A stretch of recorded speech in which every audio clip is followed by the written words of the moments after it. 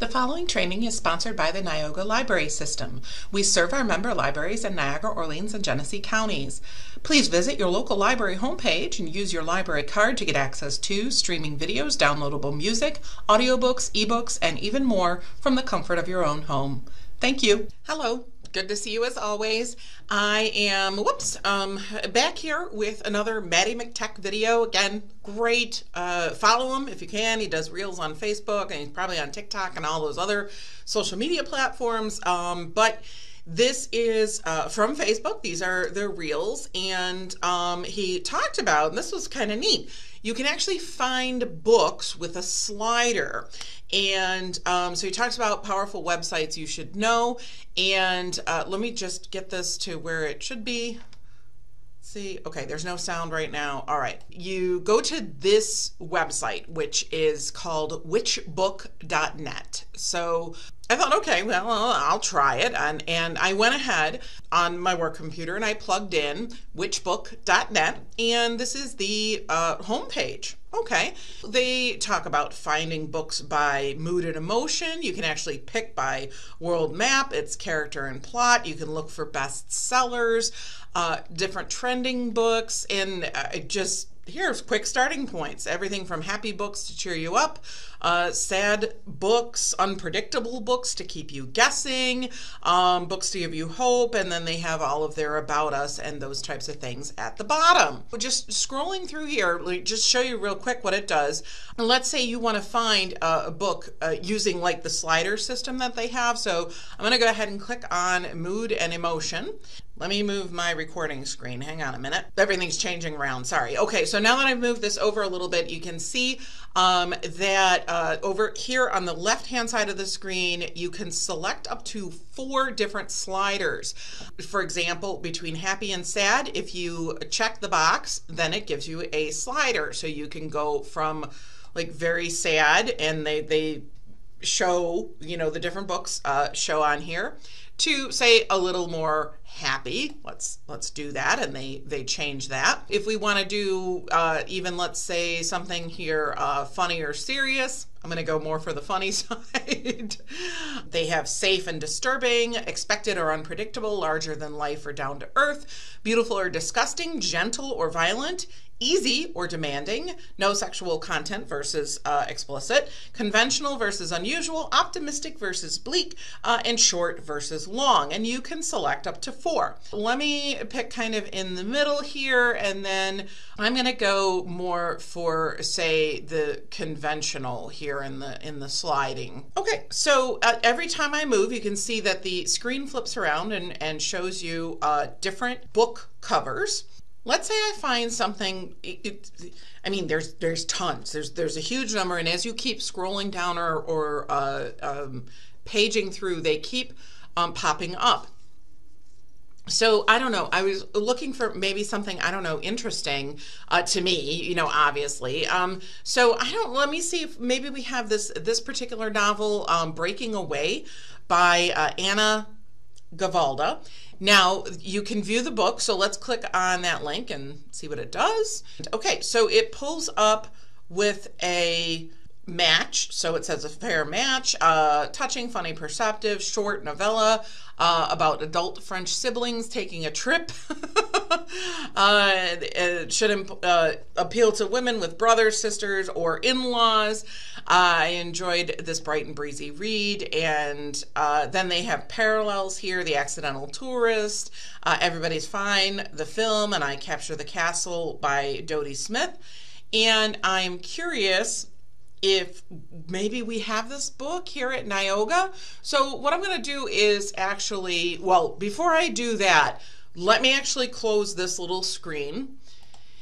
And so we end up getting a lot of different books of just all kinds. Okay, now this is really cool, but I am also interested, I'm thinking, well, who runs this site? Why? How do they do this? I mean, this is not an insignificant investment in a website, and it's quite easy to use. And that, who are these people? And so I had gone to like the About page, which actually didn't give me too much information, but the Contact page actually gave me the information I wanted. So let me flip over to the tab that I have open that is Contact Us. On this page, it tells me exactly what I wanted to know, which is which book is created and managed by Opening the Book. And it gives you where they are, and they're in West Yorkshire in England. And I was curious where that was, so I went to Google Maps. And here is West Yorkshire. It's near Leeds and Sheffield in the UK, so that's where they are. Of course, also they have their webpage here, so I went and opened up their homepage. So here they have their welcome page, public library design, library shelving systems, and different library training sources, online courses. They do design, they do shelving systems. If we scroll through, this was great. I think I need something like this for my own house with wheels on it. They have prominently on their own site the Discover Your Next Great Read, which is the WhichBook.net. This is all it's on the up and up. It is what it is. It's a real website. I thought it was kind of cool. This is a really different way of selecting books, and my goodness, the things you can find are really just amazing. Of course, if you find something and you're like, well, I wonder if we have this particular book in our collection, since it does give us the title and the author, we can always go to Niaoga.org. So here in search of the missing eyelash, that's where my mouse landed, by Karen MacLeod. What I'm going to do is open a new tab. You'll go to Niaoga.org. That's our homepage. And again, I'm terrible. Where was I? In search of the missing eyelash. No results for that. Okay, well, that's fine. But you might find other books that are interesting, or good for you, and it's just another interesting way to find things. Coming back to the WhichBook.net homepage, or the page where I found In Search of the Missing Eyelash, it does say here, and this showed up before, but it wasn't on the screen, where you can actually get It's a Fair Match. It tells you what's in it. You get the opportunity, it says here, to borrow the book. I'm not sure from where, but we'll find out. Or we could buy the book, and it tells you kind of about the content a little bit, rating system. All right, I'm curious about borrowing the book, so I'm going to click that link. And the first thing it pops up is, of course, the United Kingdom region. So let me click the Not in UK, see what happens. It actually sends me over to WorldCat, so the WorldCat catalog. So when I click on this, let's see.